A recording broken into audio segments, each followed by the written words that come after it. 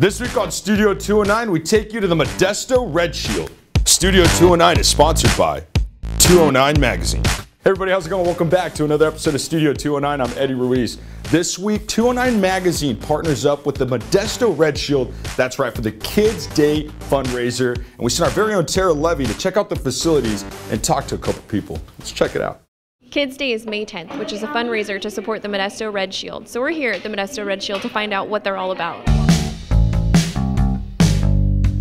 For people that don't really know, can you tell us about Kidz Day?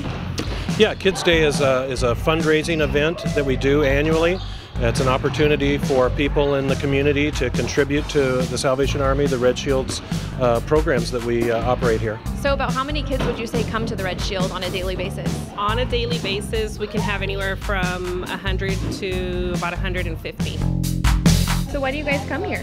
One reason is because they help us with our homework, and the other reason is because we could have a lot of fun. So what's your favorite part about coming here? Well, how much the staffs help us. What all do they help you with? Well, kind of everything. How important is it to have this program around for the community?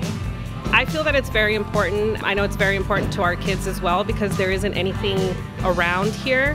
After school, they're either in an after-school program where they focus on their homework. They're not out in the streets risking getting in gangs or in drugs, which is very important to us and the families as well. You know, many of the children that live in this area don't have home internet access, and that's something that we provide here in our computer lab. We help them with their after-school homework, and even some of the older kids with developing resumes for themselves if they're looking to get in the job market, or even college applications. That's available to them also. What kind of impact has the Red Shield had on the community? I feel that we have a positive impact on the children here. We have noticed that the gang violence has gone down. Drug use has gone down. We have graduates now versus before where they would drop out at junior high or even high school.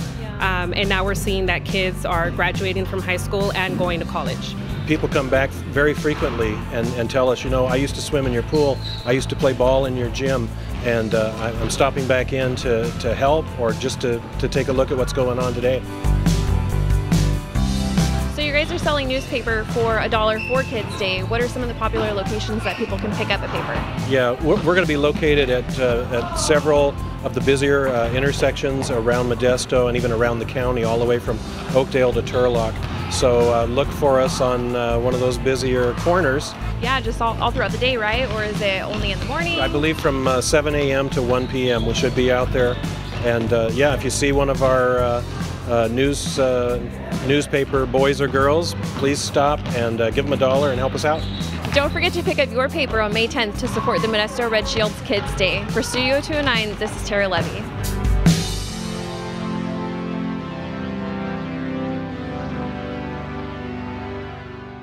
Don't forget, you can support Modesto Red Shield on May 10th. Just pick up a copy of the paper yourself. It's just $1. I'm going to get a copy myself. And you can support us as well by checking out 209magazine.com.